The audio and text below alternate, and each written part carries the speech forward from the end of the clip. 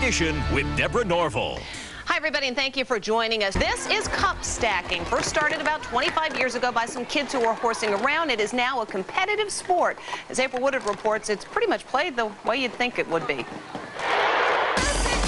This is called stacking, and that's exactly what these students at the Maryland State Tournament are doing. They're stacking cups, but in a very specific way. This is one of those sports in which if someone tells you about it, then you won't believe it.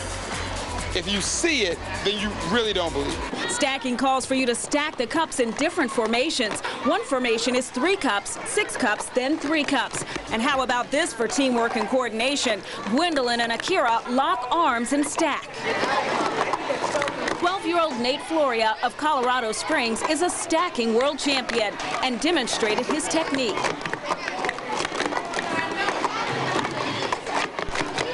The students are almost obsessive about the sport. Parents say they practice constantly at home. So much so, Jada Tompkins' little 1-year-old sister, Jersey, has started playing with miniature cups. At least it's quiet. 8,300 American schools participate in cup stacking.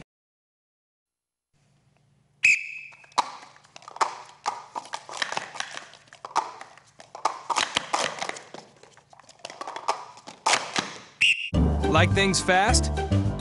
Sign up for Comcast high-speed internet for just $19.99 a month for 6 months. This is Eyewitness News, the news leader. Sports stacking, ever heard of it? Wait till you see how it's really done. These are pros. Next. It's a race against time of which these 14-year-old super stackers make look like a cup of tea. I've been doing it for about 10 years, but it doesn't take very long to get good at this. This sports craze practiced in over 10,000 schools nationwide. Anyone can try. Giants wide receiver Amani Toomer, fast hands, and retired New York Jet Wayne Corbett, short-handed. So how do the pros stack up with the world record holders in this speedy sport of eye-hand coordination? You're gonna have to judge for yourself. World record holder Kit, fast as lightning. Corbett, I'll give an A for effort. As for Toomer, break out the sundial. So the kids definitely took us to school today. They could try the Masters division, I guess, to try and break a record there. So for the old guys, the Masters division. Yep. Yeah, for the old guys. But in the end, practice makes perfect. In Manhattan, Marvell Scott, Channel 7 Eyewitness News.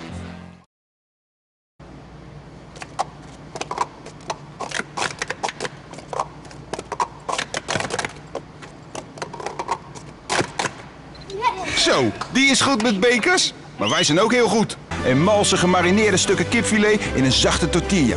Onze twister. Tijdelijk voor maar €2,95. Kentucky Fried Chicken. We know what to do with chicken.